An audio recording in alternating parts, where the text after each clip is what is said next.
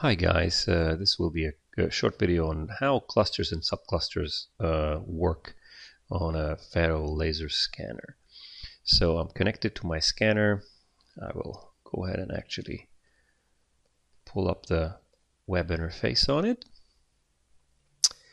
And I happen to have a couple of clusters over here.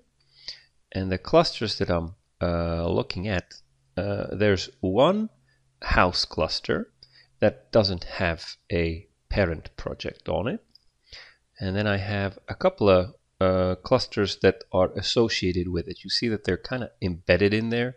So if I go into the living room cluster, it says house, and if I go into the bedroom 1 cluster, once again it says parent project house, and hallway cluster, once again you'll see that it'll say house. Be aware that anytime you have a cluster or a subcluster over here highlighted and you hit the little add button, it'll actually embed another one inside here. So I can have a living room, and let's say the living room has, I don't know, a closet or something, or a pantry or a kitchen to it. We can hit the little plus button over here, and again it lives inside the living room, which the living room then inside the actual house. So you would go ahead and call this, I don't know, kitchenette or something, hit OK. I also like to rename my actual scans like that, and then I like my scan number to actually be 1.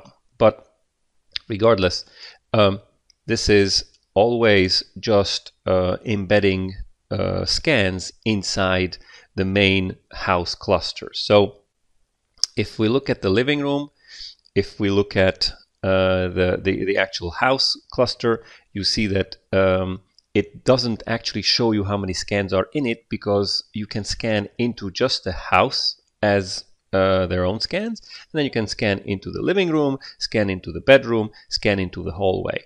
If you successfully do everything, you should be able to actually pull up the map of these clusters.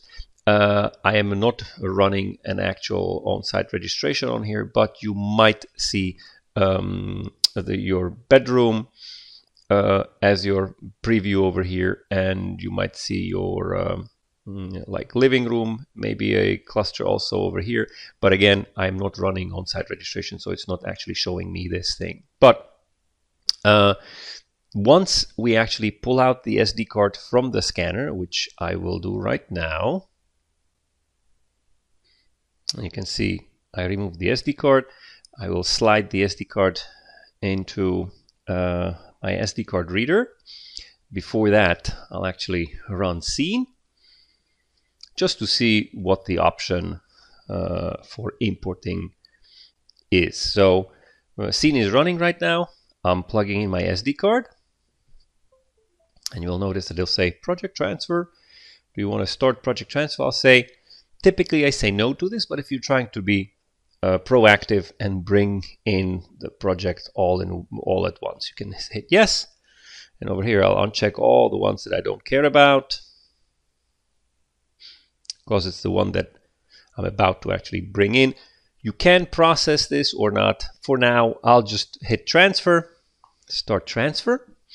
And what's happening now is there's only one project that we're moving, but that project contains all those sub clusters that we actually saw. So the house actually contains the living room, the bedroom, the hallway, and these might have scans in them. I already ran this, so there are I think about 2 scans here, 3 scans here, and 2 scans over here. So let's see this. We'll hit OK. If I open up my house cluster now, you'll see that it says we got 8 scans, 4 clusters. If I go into Explore, you can see that my bedroom has 2 scans in it, my hallway has 3 scans in it, and my living room has 2 scans in it. Plus, because I ran a scan inside just the house as a master cluster, I also have an extra cluster there too. So these 3 Subclusters do not get brought into scene as their own projects.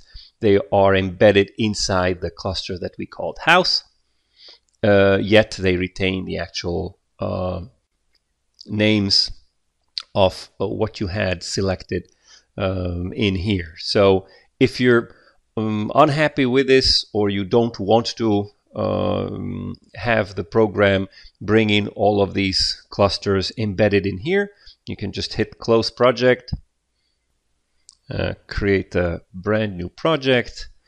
Let's call it, I don't know, living room. Enter. Go into import your scans, look at your SD card where your scans still live, and just grab the living room scans that you have over here, bring them in here, and now you have them here. It's a separate project. It will not allow you to take out these subclusters unless you actually bring in the whole project with the individual I guess room names in this case, unless you do it the way I just did it over here. So I'll hit the save button, and we'll say imported scans.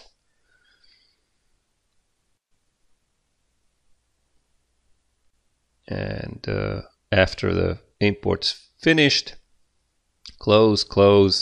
Now obviously I have one project which has everything in it in subclusters, and then I made a whole new cluster called living room just by manually importing it into a project by itself. All right, hopefully this was useful, and if you have any questions or comments, leave them below.